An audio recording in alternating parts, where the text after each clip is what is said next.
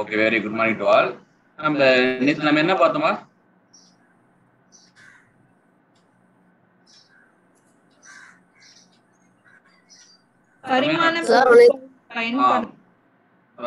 பரிமாணோட பயன்பாடு ஃபர்ஸ்ட் ஒரு பயன்பாடு பார்த்தோம். அதாவது வந்து ஓர் அலகிலிருந்து இன்னொரு அலகாக மாற்றக்கூடியது அப்படின்னு நம்ம சொல்லிட்டு ஒண்ணு பார்த்தோம். லாஸ்டா ஒன்னு மட்டும் பார்த்தோம்.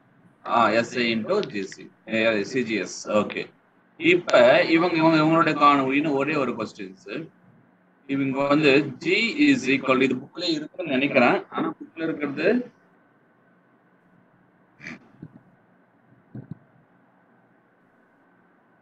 Okay. G is equal to நம்மளுக்கு தெரியும் 6.67 into 6.67 into 10 to the power of minus 8 9 centimeter square G minus 2 எனக்கு இவங்க கொடுத்திருக்காங்க. இது இதனுடைய ஈக்குவலன்ட் வேல்யூ இது முறையில் இதனுடைய மதிப்பு எவ்வளவு சார், SI ல மதிப்பு எவ்வளவு சார் அப்படின்னு சொல்லிட்டு ஒரு क्वेश्चंस கேட்டிருக்காங்க. இது டைரக்டா தெரிஞ்சா எழுதிடலாம். இப்ப SI னுடைய மதிப்பு உங்களுக்கு தெரிஞ்ச ஒரு क्वेश्चंस தான். SI உடைய மதிப்பு என்னன்னா G is equal to 6.67 into 10 to the power of minus 11 Newton meter square kg minus 2. நம்மளுக்கு தெரியும். இன் கேஸ் எனக்கு தெரியல சார் இது என்ன சார் பண்ணலாம் அப்படின்னு சொன்னா நம்மளுக்கு ஈஸியா நம்ம இது பண்ணலாம். ஃபர்ஸ்ட் இந்த ஜீனா என்னன்னு சொல்லணும். அப்ப ஜீனா என்னன்றது क्वेश्चनலயே கொடுத்திருப்பாங்க. ஓகேவா? இது வந்து EPL மாறிலி.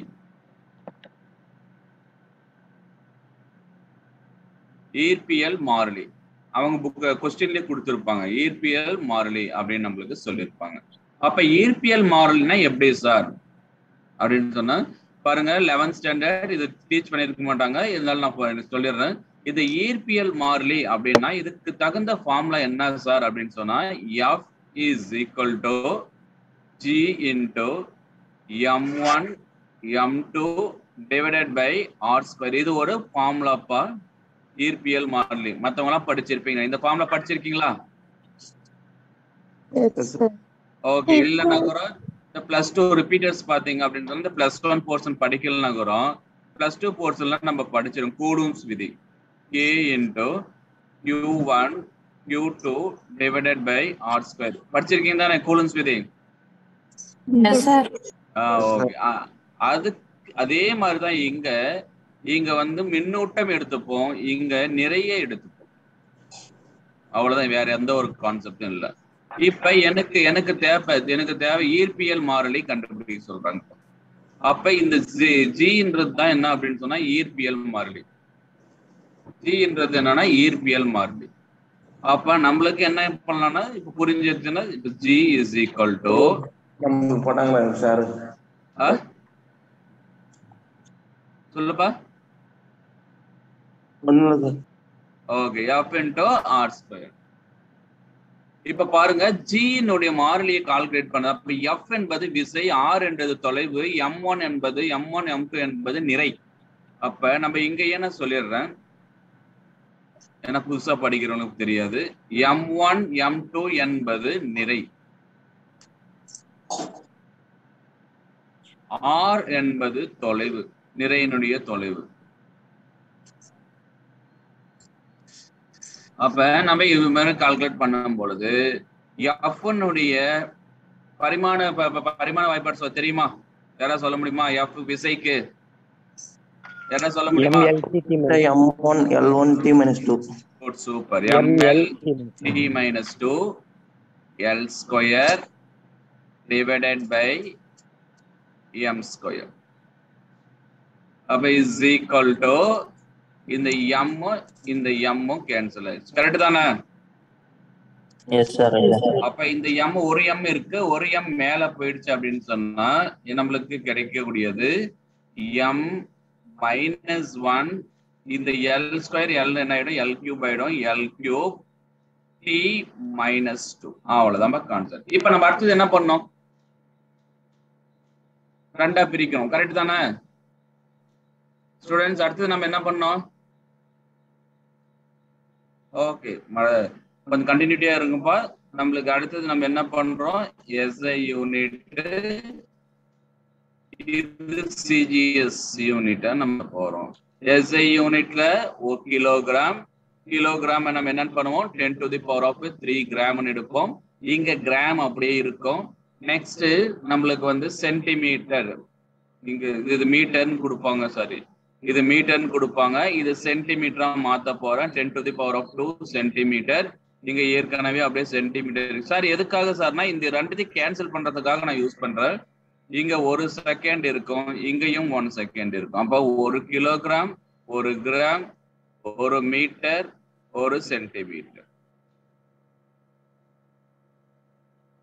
ஓகே சார், இப்போ 1 செகண்ட் நம்மளுக்கு கிடைச்சிருச்சு. ஓகே, இப்போ நம்ம அடுத்தது நம்ம என்ன பண்ணோம் யாருக்கா தெரியுமா? ஓகே, இப்போ நம்ம என்ன கால்குலேட் பண்ணோம் பாருங்க. சிஜிஎஸ் தானே கால்குலேட் பண்ண பாருங்க. இவங்க கொடுத்திருக்கிறது சிஜிஎஸ், நம்ம கண்டுபிடிக்க வேண்டியது எஸ்ஐ. அப்ப பெரும்பாலும் எப்பயுமே எஸ்ஐ என்னவா இருக்கும்? இது N1 இருக்கும், இது N2 இருக்கும். கரெக்டா? ஓகே, N1 இருக்கும், N2 இருக்கும். இப்ப நம்ம அவங்க கொடுத்திருக்கிறது N2 தான் கொடுத்திருக்காங்க. இப்ப N2 இஸ் ஈக்குவல் டு எவ்வளவு கொடுத்திருக்காங்கன்னா 6.67 இன்டூ 10⁻⁻8 கொடுத்திருக்காங்க.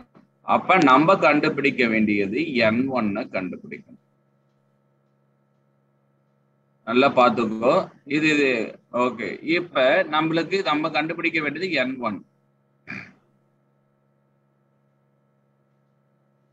இப்ப நம்ம N1 நம்மளுக்கு ஏற்கனவே ஒரு ஃபார்முலா தெரியும் இல்லையா? N1 கண்டுபிடிக்கணும். அப்ப N1 is equal to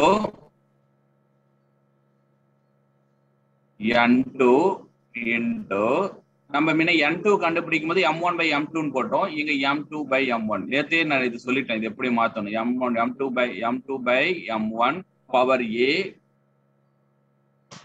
L2/L1 power B, T2 divided by T1 power C. அவ்வளவுதான் கான்செப்ட். இப்ப நம்ம அவளுக்கு N2 கொடுத்திருக்காங்க இல்லையா? அப்ப நம்ம என்ன போறோம்? 6.67 இன்டூ 10⁻⁻8. M2னா கிராம். அப்போ 1 gram divided by 1 kilogram. Kilogram தான் நம்மளுக்கு தெரியும், 10 to the power of 3 gram. அப்ப பாத்தீங்கன்னா 1 இன்டூ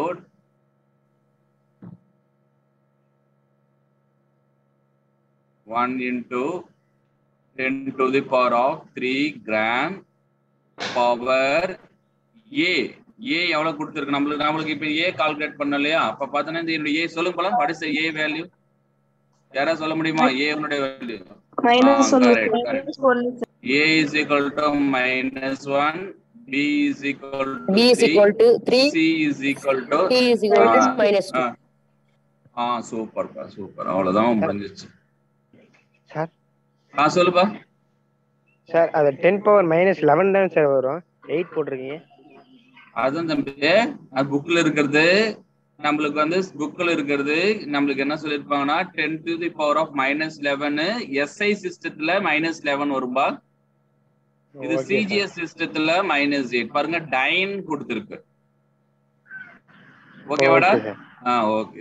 புக்ல கொடுத்திருக்கிறது இதுல இருந்து இதை மாத்த சொல்லுவாங்க. ஆனா எக்ஸாம்ல கொடுத்திருக்கிறது இதுல இருந்து இதை மாத்த சொல்றாங்க. அவ்வளவுதான். அப்ப 1 கிராம்.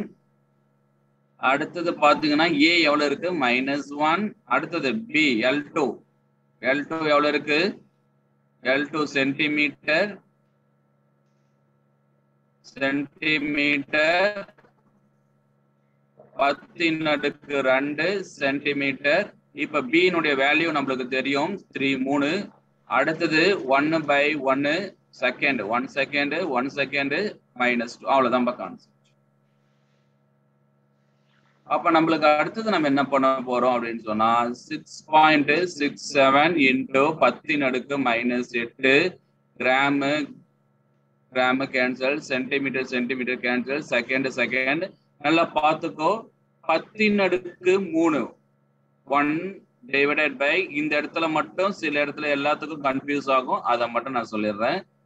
1 divided by 10 அடுக்கு 2 cube 1 divided 1 power minus 2 அவ்வளவுதான் நம்ம concept is equal to 6.67 into 10 அடுக்கு minus 8 is equal to இப்ப 1 divided by ல இருக்கு இது மேல போச்சுன்னா என்னவா மாறிடும் 10 அடுக்கு minus 3 மாறிடும் கரெக்டா இது மேல போச்சுன்னா 10 அடுக்கு minus 2 மாறிடும் அவ்வளவுதான்பா அப்ப is equal to 1 power 1 அப்ப is equal to 6.67 into 10 அடுக்கு minus 8 லாஸ்ட் -2 வரும்ல சார் ஆமாப்பா -2 10 to the power -2 இல்ல வராதுப்பா 1 power -2 1 கரெக்ட் தானே இங்க ஒரு 1 இருக்கு 1 power anything is 1 ஓகே அவ்வளவுதான் good super into 10 to the power of -3 அப்ப பார்த்தனா +3 ஆயிடும் into 10 to the power of -2 into -3 எவ்வளவு வரும் -6 ஆயிடும் அப்ப பாத்தீங்கன்னா நமக்கு n1 கண்டுபிடிச்சிட்டோம் n1 is equal to 6.67 into -8 எவ்வளவு வருது பாருங்க -10 அடுக்கு -3 வரும் சார் -3 வருமா நல்லா பாருங்க ஆமா சார் 10 அடுக்கு -8 இங்க 10 அடுக்கு 3 -6 போச்சுனா 10 அடுக்கு -11 வருது sir 10 to the power of -11 அவ்வளவுதான் இதுதான் ஒரு 1 மார்க் क्वेश्चनா நீட்ல வந்து கேட்டிருக்கு ஓகேவாடா ஓகே சார் புரியுது சார் ஓகே அவ்வளவுதான் சின்ன ஒரு கான்செப்ட் ஓகே நெக்ஸ்ட் நம்ம அடுத்தனுடைய பயன்பாடுக்கு போயிடுவோம்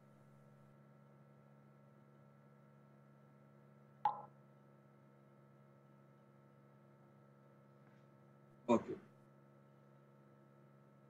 அடுத்த பயன்பாடு இது உங்களுக்கு தெரிஞ்ச பயன்பாடு தான் இருந்தாலும் புதுசா சொல்லிடுறேன்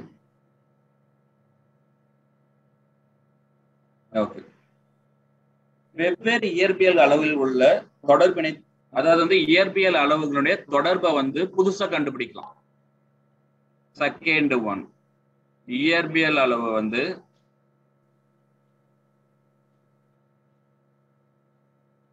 அளவுகளுக்கு இடையே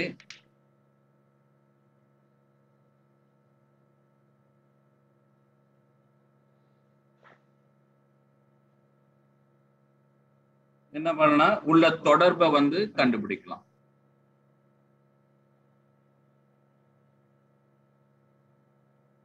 தொடர்பு வந்து தரும் சமன்பாட்டை அதாவது தொடர்பு பெறுதல் சார் இது எப்படி சார் இதுதான் நம்மளுக்கு ரொம்ப இம்பார்ட்டன்ட் பெரும்பாலும் உங்களுக்கு கொஸ்டின்ஸ் கேட்டாங்கன்னா அடுத்த டைப் கொஸ்டின்ஸ் இந்த கொஸ்டின்ஸ் கேட்பாங்க சார் இது எதனுடைய பிரின்சிபலை வச்சுட்டு நம்மளுக்கு இது கால்குலேட் பண்ணலாம் அதுல இது ஒரு கொஸ்டின்ஸ் ஹோமோஜெனிட்டி அப்படின்னு சொல்லுவாங்க இங்கிலீஷ்ல தமிழ்ல என்ன சொல்லுவாங்க அப்படின்னு சொன்னா பரிமாணங்களின்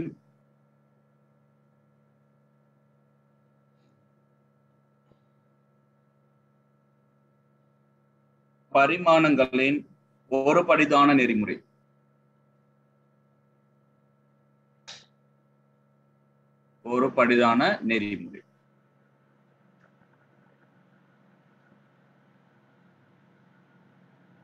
என்ன அப்படின்னு சொன்னா பிரின்சிபல் ஆஃப் ஹோமோஜெனிட்டி ஓகேப்பா சார் இது என்ன சார் இப்ப பரிமாண இதுல வந்து என்ன சார் அப்படின்னு சொன்னா ஒண்ணும் இல்லப்பா ஒரே ஒரு சின்ன ஒரு கான்செப்ட் மட்டும் எடுத்துக்கலாம் என்னன்னா ரெண்டு சைடும் ஈக்குவலா இருக்குன்னு சொல்றாங்க இப்ப இன்கேஸ் நான் ஒரு concept v is equal to u plus at அப்படின்னு ஒரு கான்செப்ட் எடுத்துருக்கேன் இந்த v னா என்னது திசை வேகம் எல்லாத்துக்கும் தெரியும் தானே v என்பது திசை வேகம் u என்பதும் திசை வேகம் a என்பது முடுக்கம் t என்பது காலம் புதுசா படிக்கிறவங்க பாத்துக்கோ இது ஒரு சமன்பாடு 11th ஸ்டூடெண்ட்ஸ் பாத்துக்கங்க இது ஒரு சமன்பாடு v is equal to u plus at இந்த சமன்பாடு வந்து இந்த பரிமாணங்கள் ஒரு படிதான நெறிமுறையை பயன்படுத்துறேன் என்ன சார் அப்படின்னு சொன்னா left hand side is equal to right hand side அவ்வளவுதான் பாருங்க இதனுடைய பரிமாணம் பார்த்தீங்கன்னா lt - 1 is equal to lt - 1 plus இது முடுக்கத்துக்கு பயன்பாடு என்னது lt - 2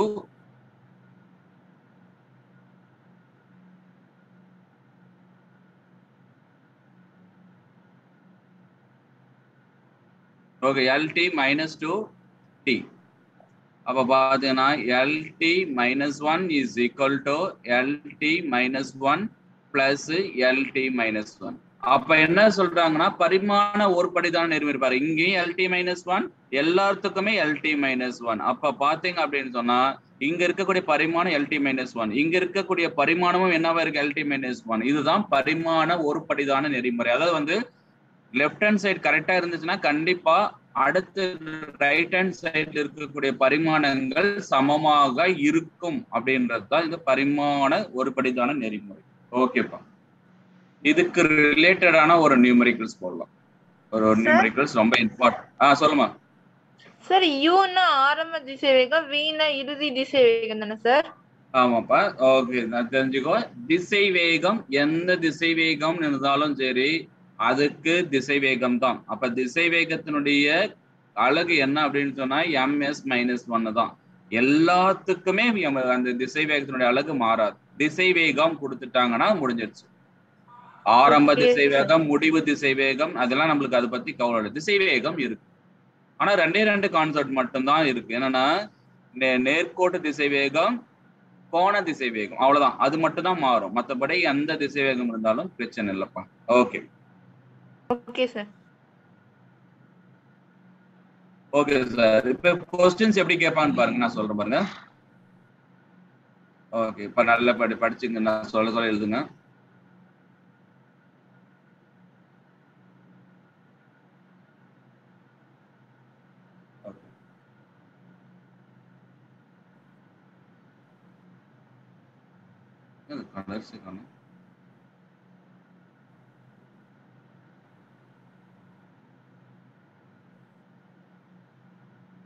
ஃபர்ஸ்ட் பாயிண்ட், மைய நோக்கு விசையானது. இதுதான் இப்படிதான் கொஸ்டின் கேட்டு கொடுத்திருப்பாங்க.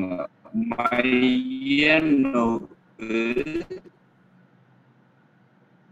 எழுதுக்குமா, டக்கு டக்குன்னு எழுதுங்க.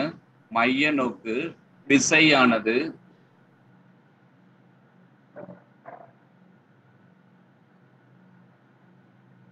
ஓகே, மைய நோக்கு விசையானது. நல்லா பாருங்க எப்படி கொஸ்டின் கொடுத்திருக்காங்க பாருன்னா, பொருளின்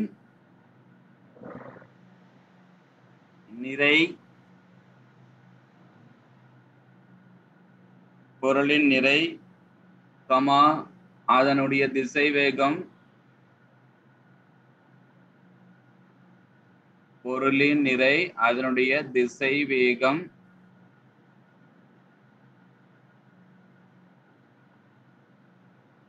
அப்படியே கொடுப்பாங்க. V இப்படிதான் क्वेश्चंस கொடுப்பாங்க. மற்றும் சுற்றுப்பாதையின்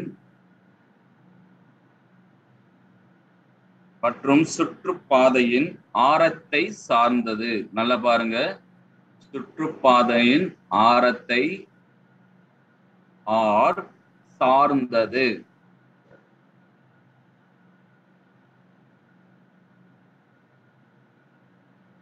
ஆரத்தை சார்ந்தது எனில்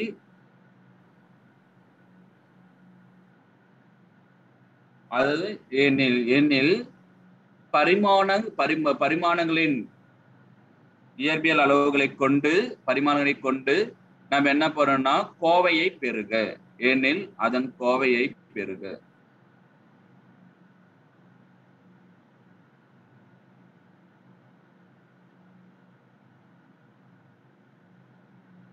ஓகேவாப்பா, எதனா டவுட் இருக்கா?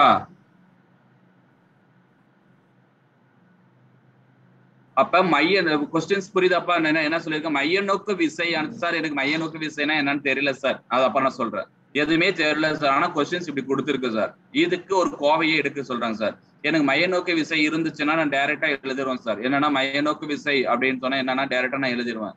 F is equal to mv²/r என்பது மைய நோக்கு விசை தெரிஞ்சிச்சு சார். அப்ப எடுத்துட்டு என்ன பண்ணலாம், ஆன்சர் டக்குன்னு எழுதிடுவோம் சார். ஆனா எனக்கு மைய நோக்கு விசை தெரியல சார். அப்ப நான் என்ன பண்ண போறோம், இவங்க கொடுத்திருக்கிற பரிமாணங்களை பயன்படுத்தி நான் வந்து கால்குலேட் பண்ண போறேன். அப்ப இங்க பாருங்க, மைய நோக்கு விசை அப்படின்னு சொல்லியிருக்கு. அப்ப மைய நோக்கு விசையானது பொருளின் நிறையை, அப்ப டக்கு டக்கு டக்கு எழுதுங்க என்னென்ன கொடுத்திருக்காங்க பாருங்க. மைய நோக்கு விசை, ஓகேவா? அப்ப விசைனா F. நல்லா பாருங்க, F ஆனது இது மாதிரி டைரக்ட்லி ப்ரொபோர்ஷனல் டு நிறை அப்படியே அவங்க கொடுத்துருக்காங்க பாரு, அதனுடைய திசை வேகம் மற்றும் சுற்றுப்பாரத்தின் ஆரம். உடனே என்ன பண்றீங்க அப்படின்னு சொன்னா எம்னா ஏ, ஃபர்ஸ்ட்ல இருக்கிற ஏ, செகண்ட்ல இருக்கிறது பி, தேர்ட்ல இருக்கிறது சி. அப்ப நம்ம இதை என்னன்னு எழுதலாம் அப்படின்னு சொன்னா F is equal to K into M power a B power B R power C. Okay, என்ன டவுட் இருக்கா ஸ்டூடெண்ட்ஸ்? இது எப்படி எழுதணும்னு தெரியுதுங்களா? இது ரூல்ஸ். அதாவது ஒரு கோவையை பெருக அப்படின்னு சொன்னா இங்க என்ன கொடுத்திருக்கோம், எது சார்ந்த பாரு, மையநோக்கு விசை. அப்ப மையநோக்கு விசை ஃபர்ஸ்ட், அப்ப நிறையை சார்ந்தது, திசை வேகத்தை சார்ந்தனா அப்ப டைரக்ட்லி ப்ரொபோர்ஷனல் டு அதை சார்ந்தது. அந்த இது மாறதுனால இந்த டைரக்ட்லி ப்ரொபோர்ஷனல் இருக்கு இல்லைங்களா? Okay sir, okay sir. Okay, இது எனக்கு வேண்டாம் அப்படின்னு சொன்னா இஸ் ஈக்குவல் டு கேன்னு அர்த்தம். ஓகேவா? மத்தவங்க எல்லாரும் இருக்கீங்க தானே? புரியுதுங்களா? ஓகே, ரீசன் 12th போறவங்க இதெல்லாம் படிச்சிருந்தாலையும் நான் இது பார்த்துக்கேன். ஓகே, இப்ப டைரக்டா அடுத்தது நம்ம போறோம். அடுத்த கான்செப்ட் என்ன சார் பண்ணணும்? அப்ப m is equal to k power நமக்கு தெரிஞ்சிச்சு. அப்ப mனா என்னன்னு சொல்லிருக்கு, fனா என்னன்னு சொல்லிருக்காங்க, திசை வேகம், மைய நோக்கு விசை அப்படின்னு நம்மளுக்கு சொல்லியிருக்காங்க. அப்ப நம்ம டைரக்டா எடுத்து இது நான் உங்களுக்கு புரியறதுக்காக ஸ்டெப் பை ஸ்டெப்பா போறேன். இது ஜஸ்ட் 3 minutes கூட ஆகாது. பாருங்க, f என்பது விசை. அப்ப விசையினுடைய பரிமாணம் mL(t-2). அடுத்தது இது mனா என்னது, அவன் தான் சொல்லிட்டாங்க இல்லையா, நிறை. அப்ப நிறையினுடைய பரிமாணம் எவ்வளவு சார், m. அப்ப அதனுடைய திசை வேகம், அப்ப திசை வேகம் சொல்லிட்டாங்க சார். அப்ப v is equal to LT-1. அடுத்தது மற்றும் சுற்றுப்பாதையின் ஆரம் என்பது தொலைவு. அப்ப r is equal to L. இப்ப நான் என்ன பண்றேன் அப்படின்னு சொன்னா எவ்வளவு அழகா ஈக்குவேட் பண்றேன்னு மட்டும் பாருங்க. f is equal to k னுடைய மதிப்பு எழுதாதீங்க. இப்ப k னுடைய மதிப்பு 1ன்னு மனசுல வச்சுக்கோ. m இருக்கு. அப்ப பாத்தீங்க அப்படின்னு சொன்னா வெயிட்,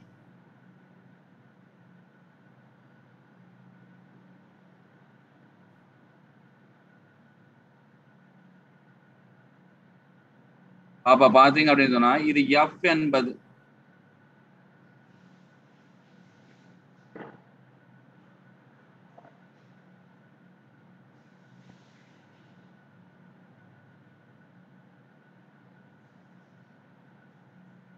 ஓகே.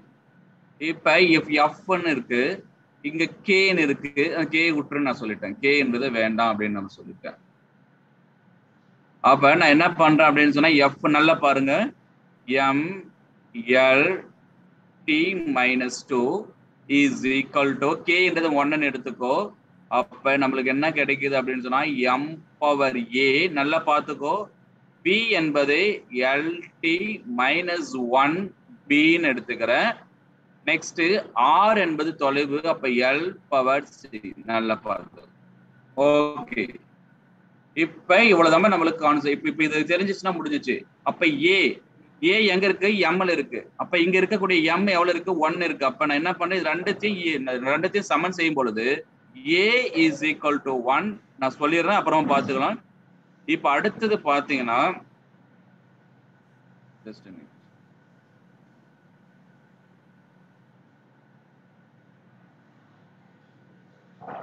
ஓகே, இப்ப அடுத்த ஸ்டெப் என்ன பண்றேன் அப்படின்னு சொன்னா mL(t-2) நல்லா பாருங்க is equal to m power இங்க m எங்கனா இருக்கா பாருங்க, இருக்கா m எங்கனா இருக்குங்களா? அப்ப m பவர் a, அடுத்தது L எடுக்கிறேன், L பவர் b, இங்க இன்னொரு L இருக்கு, அதுக்கு மேல c இருக்கு. அப்ப L power b plus c. அடுத்தது t எடுக்கிறேன், mLT. நல்லா பாருங்க எப்படி எடுக்கிறீங்க, mLT. அவ்வளவுதான் கான்செப்ட். அப்ப mLT. அப்ப t பவர் என்னன்னு சொல்லுங்க போலாம், யாராவது சொல்லுங்க போலாம். t power minus b. Sir. Okay, good. t power -b. அப்ப அடுத்தது இங்க m இருக்கு, இங்க m இருக்கு. அதான் ஏற்கனவே சொல்லிட்டேன் இல்லையா, ஹோமோஜெனிட்டி ஈக்குவேஷன் a. அப்ப a is equal to, அப்ப பார்த்தனா a is equal to 1, b plus c is equal to 1, minus b is equal to minus 2. என்ன டவுட் இருக்கா பாருங்க, என்ன டவுட் இருக்குங்களா? No sir. ஓகே, அவ்வளவுதான் பா. அப்ப a is equal to 1 ன்னு எடுத்துட்டேன். இப்ப அப்ப என்ன பண்ணலாம், b is equal to 2 ன்னு எடுத்துக்கலாம். அப்ப b plus c is equal to 1. அப்ப c is equal to 1 minus 2. நம்ம என்ன பண்ணலாம், c is equal to minus 1 ன்னு எடுத்துக்கலாமா? Yes sir. ஓகே, அவ்வளவுதான். இங்கேயே போட்டுறேன். இப்பதானே எடுத்துப்போம். அப்ப நம்ம ஃபர்ஸ்ட் ஏற்கனவே ஒண்ணு கண்டுபிடிச்சிருக்கும் பாருங்க இது. அப்ப என்ன பண்றோம் அப்படின்னு சொன்னா, f is equal to k m power a என்னன்னா 1, b power b னா என்னதுன்னா 2, அடுத்தது வந்து r power c னா -1. அப்ப f is equal to k into mb square. நல்லா பாத்துங்க, r power -1 கீழே எடுத்துட்டு வர போறேன். அப்ப r, அப்ப f is equal to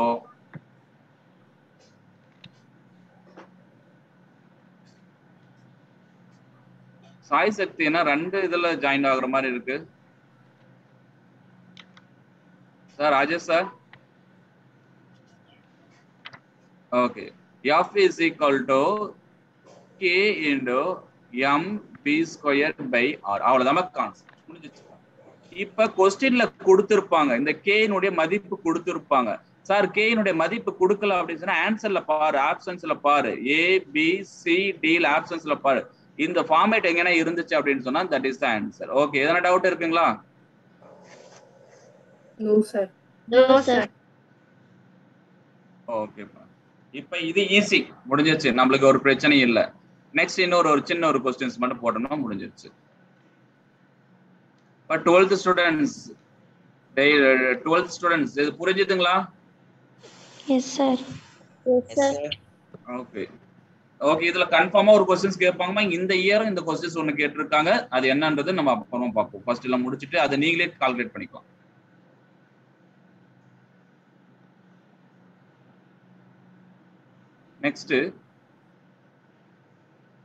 next இன்னொரு क्वेश्चंस, செகண்ட் क्वेश्चंस நம்ம எடுத்துப்போம். ஆற்றில் செல்கின்ற தண்ணீரின் திசை வேகம். அப்படியே சொல்ல எழுதிருங்க. ஆற்றில் செல்கின்ற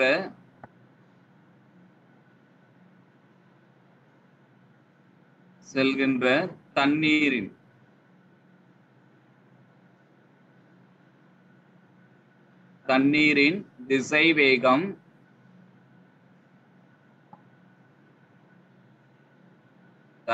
திசை வேகம் v அப்படின்னு சொல்லிட்டு ஃபர்ஸ்ட் ஒன் அலைநீளம்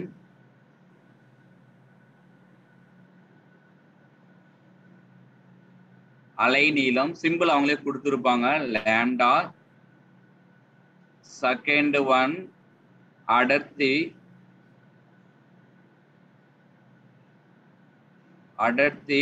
நான் டென்சிட்டி ரோ அப்படின்னு சொல்லி கொடுத்திருப்பாங்க. மற்றும் புவி ஈர்ப்பு முடுக்கம் ஆக்சலரேஷன் டியூ டு கிராவிட்டி. புவி ஈர்ப்பு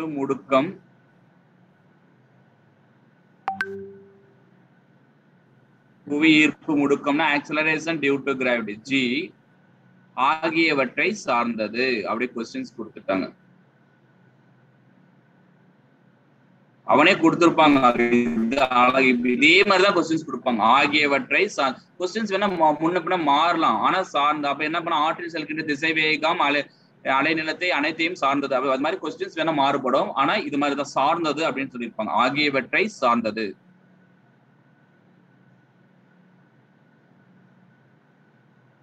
இதனுடைய கோவையை பெறுக. பரிமாணங்களை பயன்படுத்தி கொஸ்டின்ஸ்ல கொடுப்போம். கொஸ்டின்ஸ்ல அழகா கொடுப்போம். பரிமாணங்களை பயன்படுத்தி கோவையை பெறுக. அப்ப இதனுடைய கோவையை பெறுக.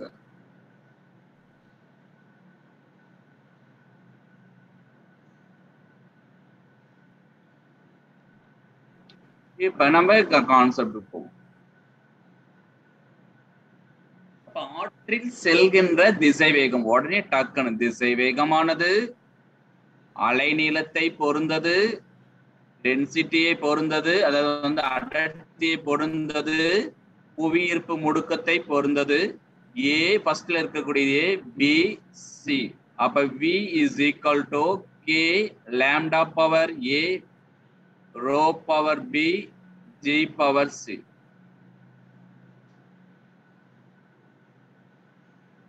இப்ப இன்கேஸ் கொஸ்டின்ல இப்படி இது மாதிரி டைரக்ட் பிராக்கெட்ல கொடுக்கலாம். இது மாதிரி ஒரு சில டைம் கொடுப்பாங்க.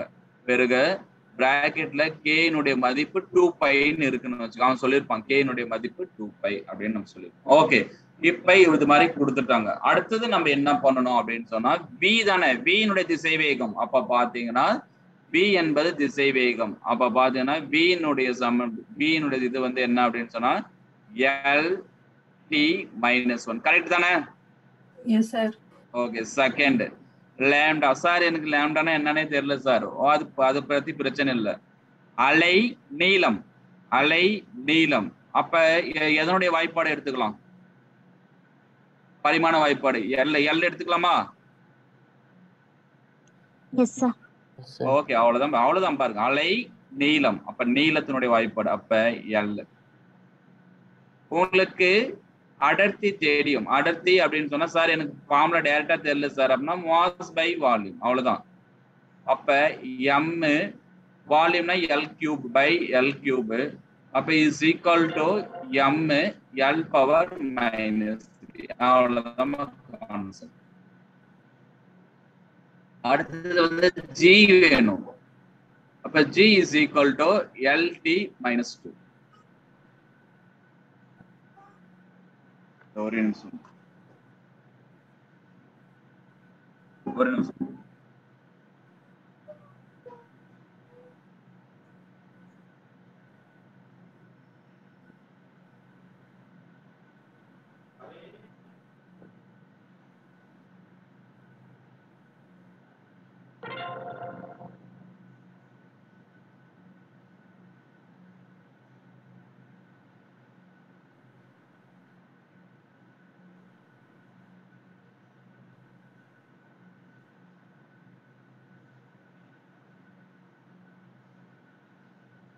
Okay, sorry. அப்ப V நம்மளுக்கு G கொடுத்துட்டாங்க. அப்ப பாத்தீங்க அப்படின்னு சொன்னா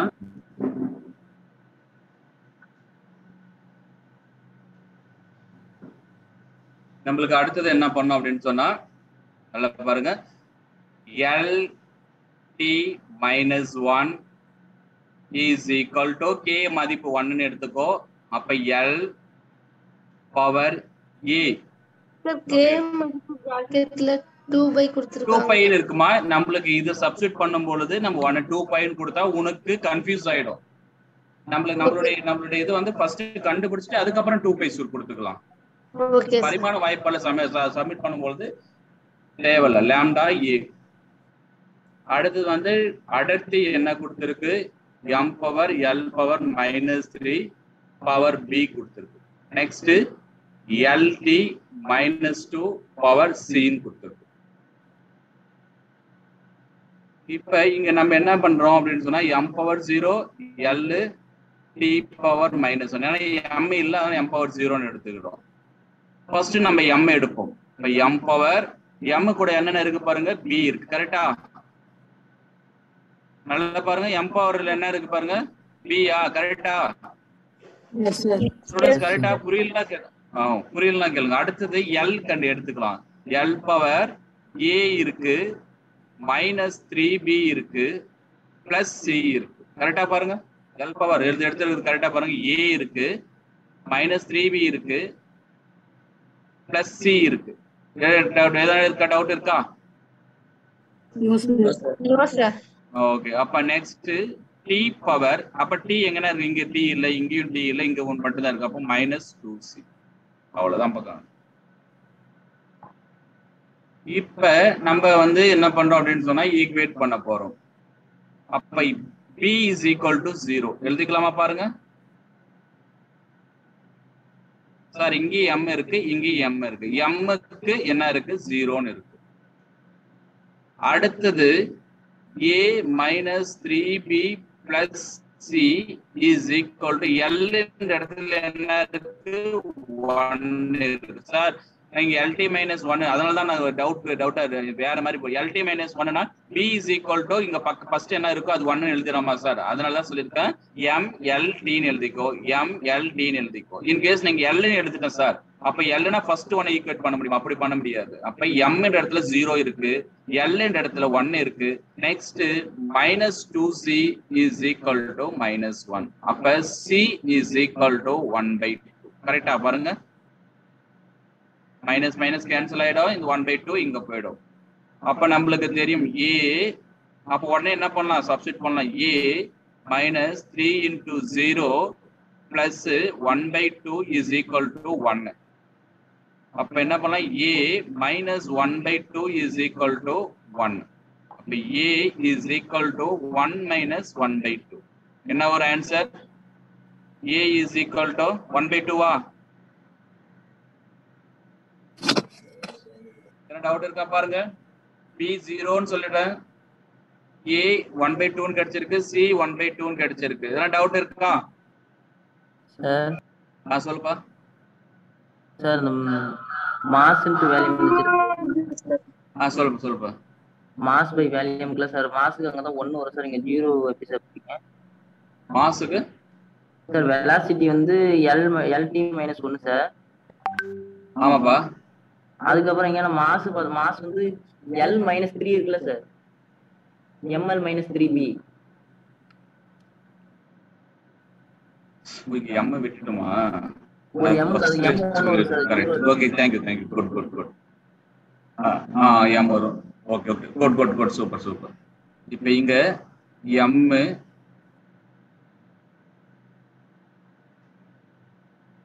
இல்லப்பா கரெக்டா தான் இருக்கு. l பாருப்பா லாம்டான்றது l பா. டென்சிட்டி அது வந்து l ml -3 அத m தான் இங்க இருந்துச்சு பாரு b ன்னு வந்துச்சு பாருங்க. பாருங்க பை m ஒரே ஒரு m தான் பா இருக்கு பாரு கரெக்ட்டா பாருங்க. ஒரே ஒரு m தான் இருக்கு கரெக்ட்டா? எஸ் சார் m 1 தான் சார். ஆனா m 0 ன்னு போட்டீங்க. m 0 ன்னு போட்டீங்களா சார்? ஆமாப்பா. இங்க பாருங்க இங்க 0 இங்க பாருங்க lt - 1 ன்னு இருக்கா? ரைட் ஹேண்ட் சைடுல ஓகே குட் டவுட் நல்ல டவுட். இப்போ இங்க lt - 1 ன்னு மட்டும் தான் இருக்கு என்கிட்ட. ஆனா m இல்லப்பா. ஏன்னா திசை வேகத்தினுடைய பரிமாண வாய்ப்பாடு lt - 1. ஆனா நம்ம கிட்ட m இல்ல அதனால m பவர் 0 ன்னு எடுத்துக்கிட்டேன். புரிஞ்சுதா இல்ல திருப்பி சொல்லட்டுமா? சார் எனக்கு அந்த m இந்த m அது ரெண்டும் இந்த m இந்த m-மா? Yes sir. ஓகேப்பா. இது ஒரு இது இல்லப்பா நல்லா பாருங்க. திரும்ப இது பண்ண பக்கம் நடத்திடுறேன்.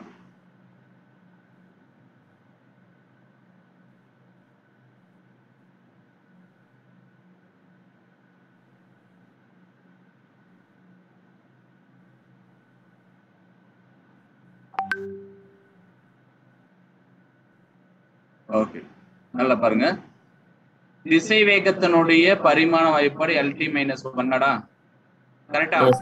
Yes sir. இந்த lt - 1 கூட m இருக்காப்பா? m 0 sir. m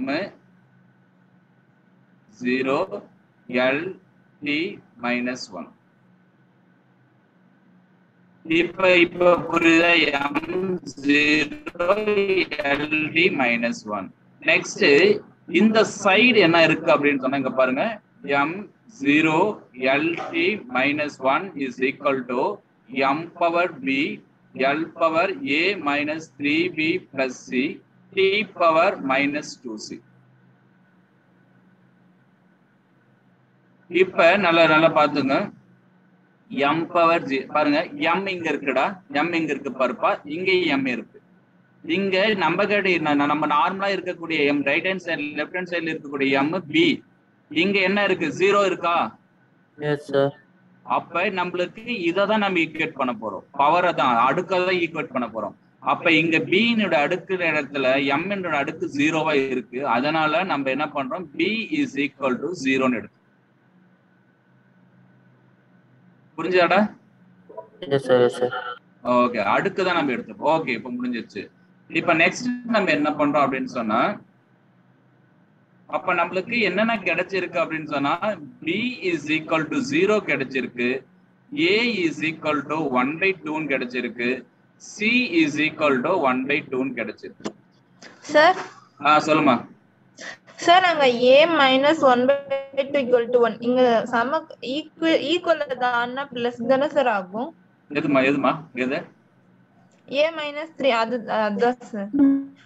ஆமாப்பா, a minus 3 power 0 ஆயிடுமா? Yes sir. minus 1/2 ஈக்குவேஷன் என்னன்னா பிளஸ் 1/2 தானே சார் ஆகும்?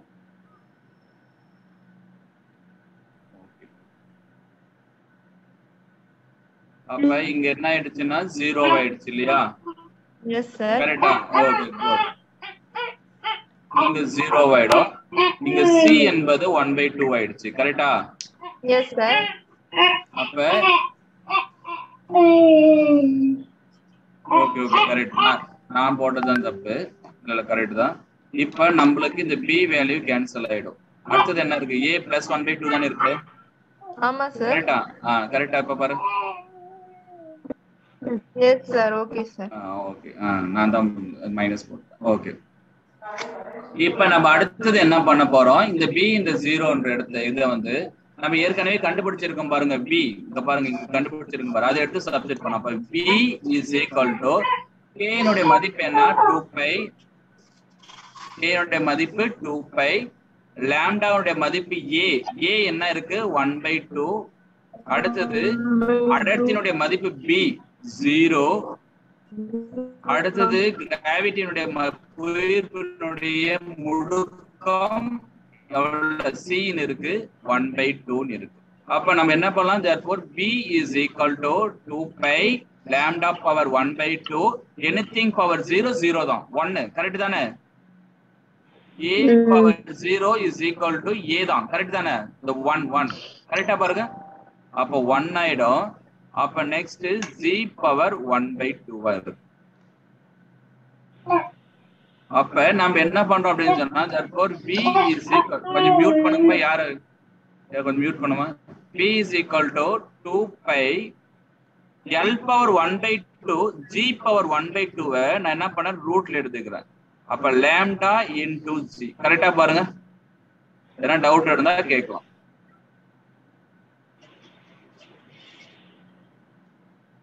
கரெக்டா புரிஞ்சுதா? ஓகே, புரிஞ்சுதுங்களா? இது பாருங்க, நல்லா பாருங்க, ஒரு டைம் 2 டைம் பாத்துருங்க. ஓகே, இப்ப நெக்ஸ்ட் இன்னொரு क्वेश्चंस போலாமா? ஓகே, கம்பேர் பஸ் क्वेश्चंस வந்து நான் இப்ப எப்படி கேட்டிருக்கணும் அதே ஃபார்ம் क्वेश्चंस இருந்துச்சுன்னா எடுத்து பாருங்க, நீங்க சால்வ் பண்ணிக்கலாம். ஓகே,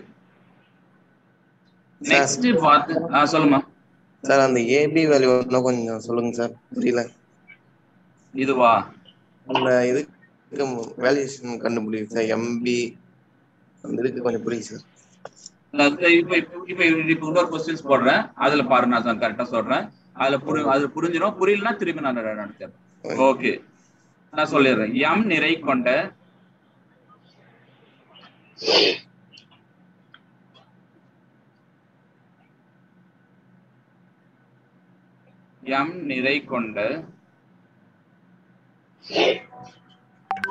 பெரிய கல், m நிறை கொண்ட பெரிய கல் ஆற்றில் செல்லும் பொழுது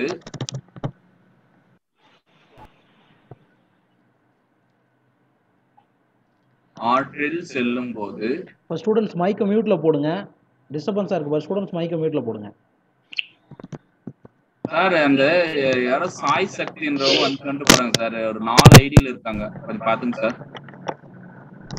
Rajesh sir. Rajesh sir. Sir சொல்லுங்க சார்.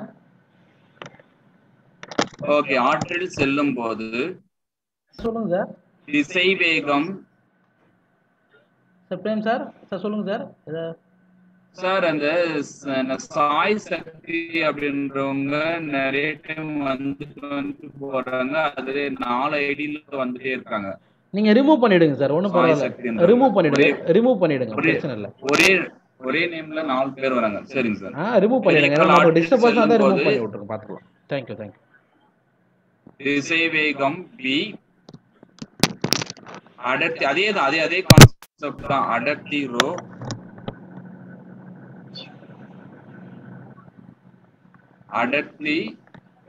ரோ புவி ஈர்ப்பு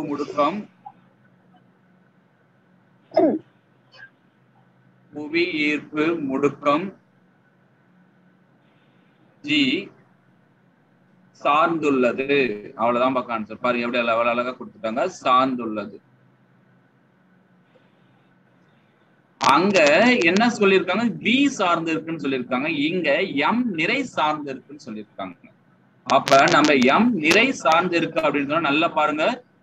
m இஸ் அப்படியே டைரக்ட்லி அப்படியே போட்டுட்டு என்னென்ன கொடுத்துருக்காங்க லைனா அப்படியே எழுதுங்க. சார் ஃபர்ஸ்ட் நான் புவியீர்ப்பு எடுங்க அப்படிலாம் எழுதக்கூடாது. கொஸ்டின்ஸ்ல எப்படி லைனா கொடுத்தோம் லைனா அப்படியே எடுங்க.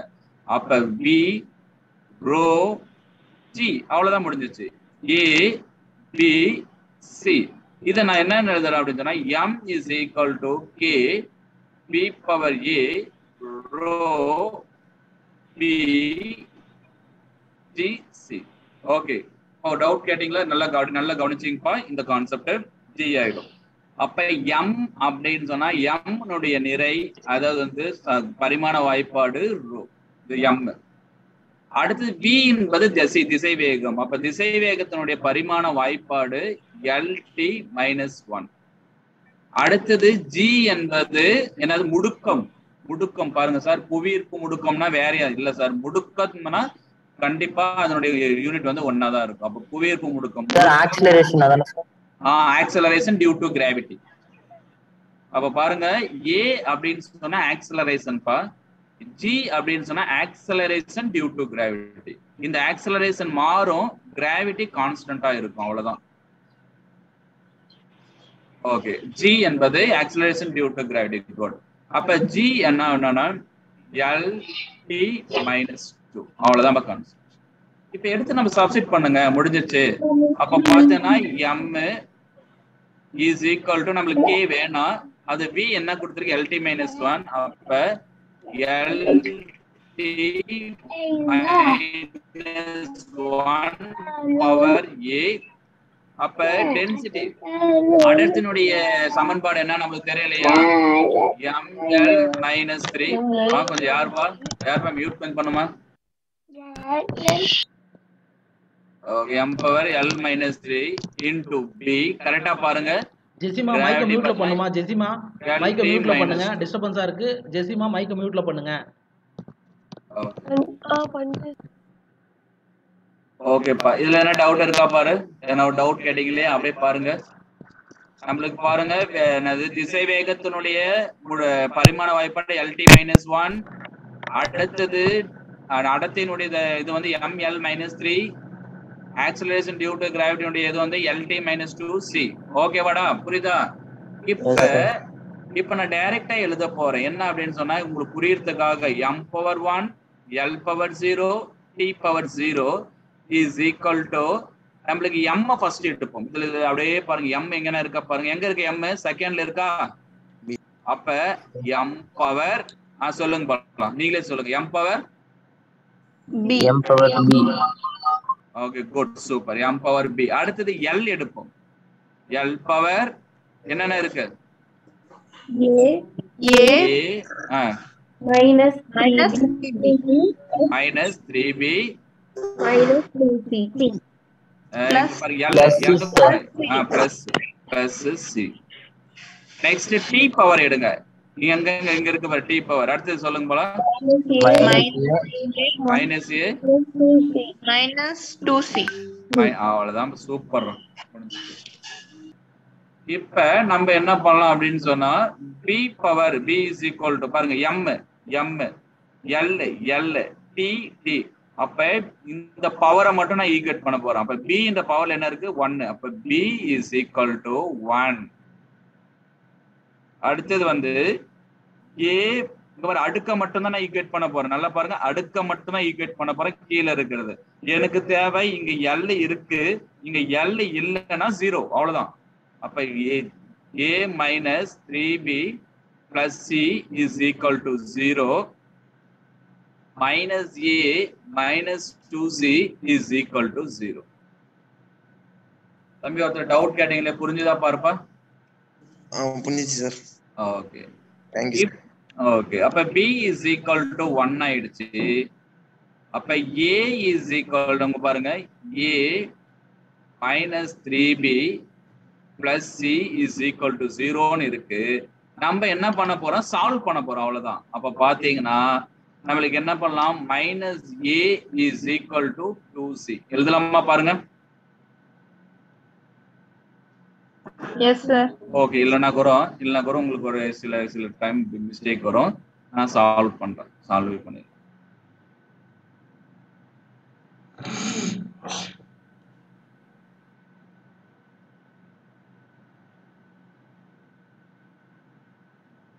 ஓகே, இங்க பாருங்க minus a minus 2c is equal to 0. இப்ப a minus 2c நான் எடுத்திருக்கேன். இப்ப அடுத்தது நான் என்ன பண்றேன் அப்படின்னு சொன்னா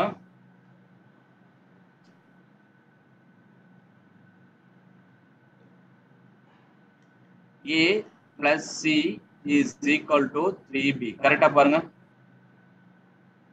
b வந்து பாருங்க. Yes, sir. Okay. 3b னா 1 ஆயிடுச்சு. ஏன்னா b equal to 1. அப்ப எனக்கு கிடைச்சிருக்கிறது a plus c is equal to 3. நல்லா பாருங்க, இங்க எனக்கு கிடைச்சிருக்கிறது minus a minus 2c is equal to 0.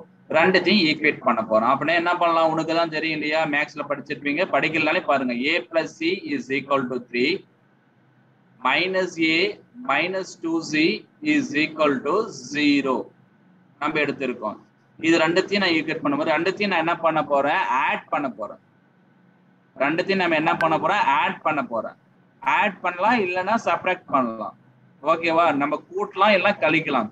இப்ப நான் கூட்டும் பொழுது பிளஸ் ஏவும் மைனஸ் ஏவும் என்ன ஆயிடும், சுழி ஆயிடும். ஓகே, இப்ப பிளஸ் சியும் மைனஸ் 2c என்ன வரும், நம்மளுக்கு மைனஸ் சி கிடைக்கும். Is equal to 3. அப்ப c is equal to minus 3 எழுதுக்கலாமா பாருங்க. Yes, sir. ஓகே, அவ்வளவுதான் கான்செப்ட். இப்ப அடுத்தது, இப்ப நம்மளுக்கு எல்லா கான்செப்டுமே தெரிஞ்சிருச்சுப்பா.